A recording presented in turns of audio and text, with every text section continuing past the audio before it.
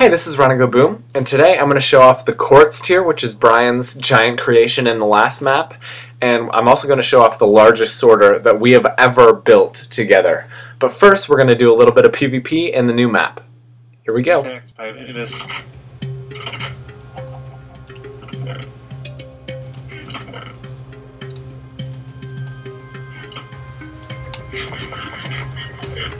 Run to the tube. Huh? Run to the tube, run to the tube. Are they inside? No, they're in the tube. They're that mountain tube. Where are you? I'm behind you. I don't know what the tube means. Oh, the tunnel. I thought you meant the drop down. No, the tunnel. I'm going back to the tunnel. I'm following you.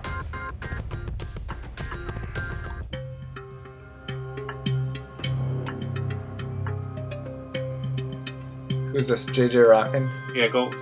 He's gonna try and separate us, so. I'm fine with that.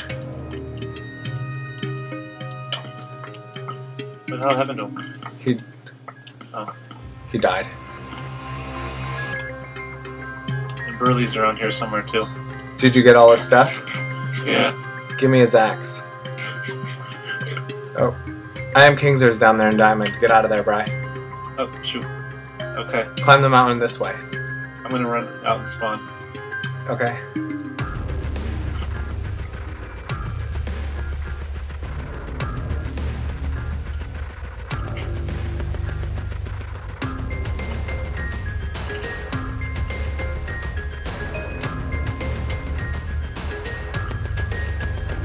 Burley got my level 1 enchanted iron.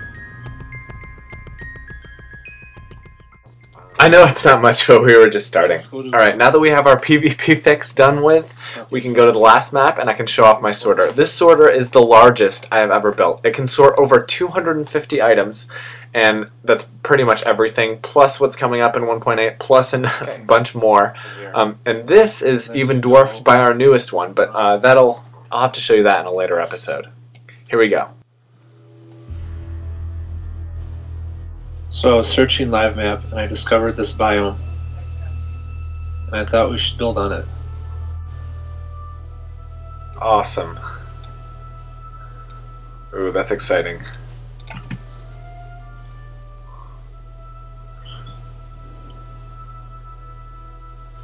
Sheep.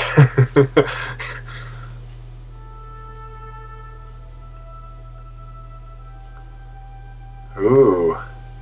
And so far, that's pretty much what we have, except for a little bit underground. Cool. And I like it because we can build traps in the mountains and have lots of entrances. I really like it. Ooh, I like this cave too. Where are you? Oh, this overhang. Here, I'll put my armor up. Oh yeah. Yes, there's an entrance over here. Now I have my raised map, has the grid. So this is right in our chunk here. Oh, shoot, where'd you go? Where'd you go? Are you down in the cave? I'm wearing the iron. Right here. Okay, I see you. Entrance? Yep, it's just a cave. I can't see anything. But we could use it. Oh, cool. Yeah, that'll be great. And you see what I started? It's going to be a big sphere.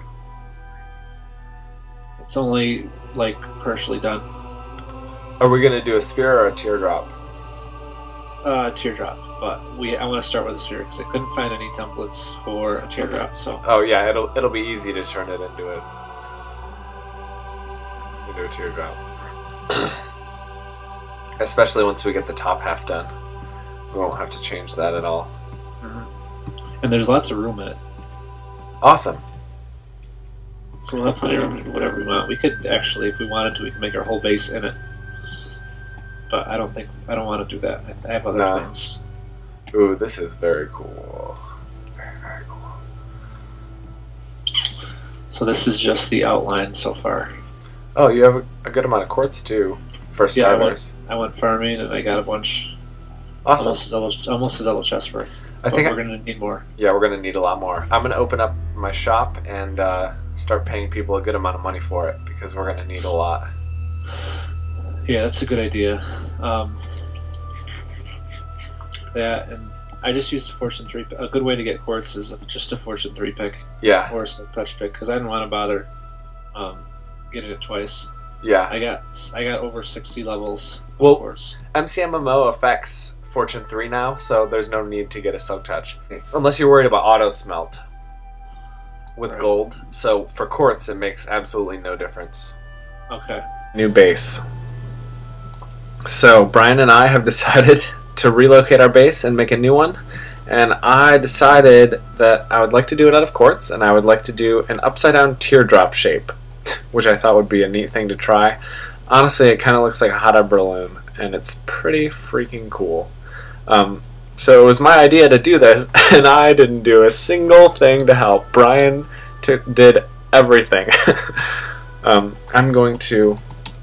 not supposed to do this for non-mod work, but this is just too cool not to show off. So this is it. Pretty sweet. And it's still got a little bit of work to do, obviously. I mean, we have some holes to fill in, and I think we're going to change some of these blocks to a specific color of stained glass, and then we're going to add floors and levels and cool stuff in here. But I am very impressed. Brian did this entire build all by himself. So my job is actually to go down underground and build a sorter, which is cool. I believe this might be the hole for the hoppers to go down. I'm not positive, but that would be cool if we had a sorter drop box up here that went down there. So let's see. We already have a good amount of money. Let's see. From my shop, I have 400,000, which is enough to get another portal. And we already have one of these portals activated. This one over here is activated. That one over there is not yet activated. And we are going to shuttle stuff here using my portal system. And that'll be pretty fun. And so we're going to go from our old base to this new one as soon as we get the sorter figured out. And let's see. Take this lift up. This one goes in. This one goes to the ground level. And we have this amazing mushroom biome that we're improving, which is pretty cool. It's the only one on the map. And we have staked a pretty cool claim in it. And I think we're going to leave these hills as they are, keep them pretty. I like the idea of them. And let's see. I don't know how to get into the underground, but maybe I can figure it out. Dig out an area and build a sorter. I can't wait. And I'll show you whenever I do that. But so far, this progress is pretty neat. This, the inside of this sphere, this drop, before I fill it all up with redstone. So here we go. It's just giant. Back here is some of the scaffolding that we've already started for the sorter that we're going to put in here.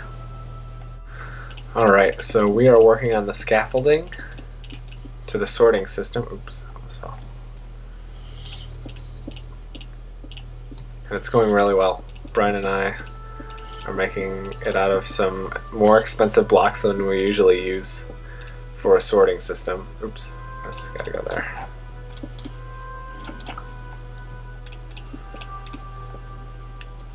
And I can do a quick tutorial on how to do this. So right now we have a line of hoppers, and that's the feeder hoppers. That's the stream that we put items in. And that will go around the system until it reaches a junk chest in the center somewhere. Then, right underneath that, we have two hoppers pointing into a wall. One, and then this one points into a wall, and then the block underneath it has to be a hopper pointing down. Just like that. And that's the whole system for hoppers. Then there's a wall. On the other side of the wall, there's a comparator that leads to a piece of redstone, another piece of redstone, one down from it,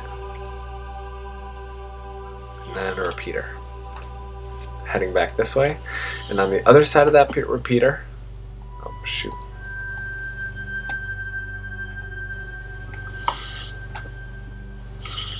I'll just mark it by making a little hole there.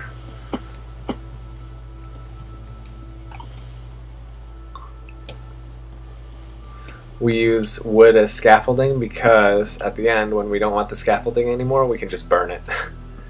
And it's very easy to get rid of. Now every other one, we're going to have a redstone torch, even though it's not ready yet.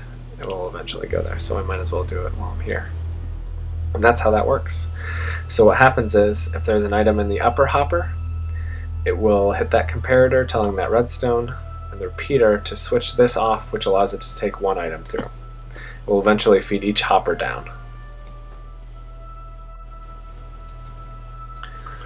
But the easiest way to do it is to find the repeater row, and just for the aesthetics of the building, we decided to make the repeater row out of cyan. It was Brian's decision, and it's probably going to look awesome when it's done. I know we're building it in a square. We tried a circle. It was just very inefficient. The corners were difficult, and we decided we're going to just make a square and make it look like a circle when we're done by filling in the corners. And it'll be a lot more efficient. It'll hold a lot more items. So we get this block scaffolding down by putting in the repeater circle, or the repeater square rather. Then put down the repeaters, put down these two side rows, and then we finish off with a block here. And we'll continue this on that side as well. Repeater, block, block, and then we do the redstone.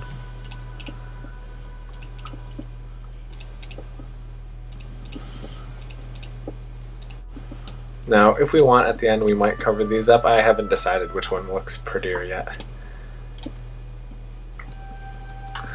So Brian has been working on this wall, getting the scaffolding ready, just by copying this design. And eventually, this is going to be a really awesome sorter.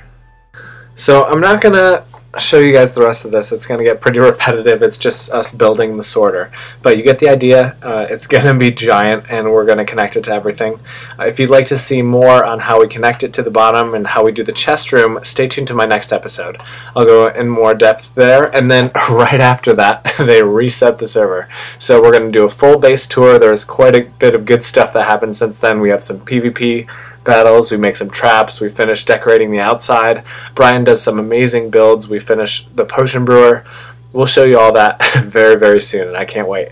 But before that, next episode is going to be finishing the sorter and showing off what it looks like in its final days. Hope to see you soon, and thanks for watching.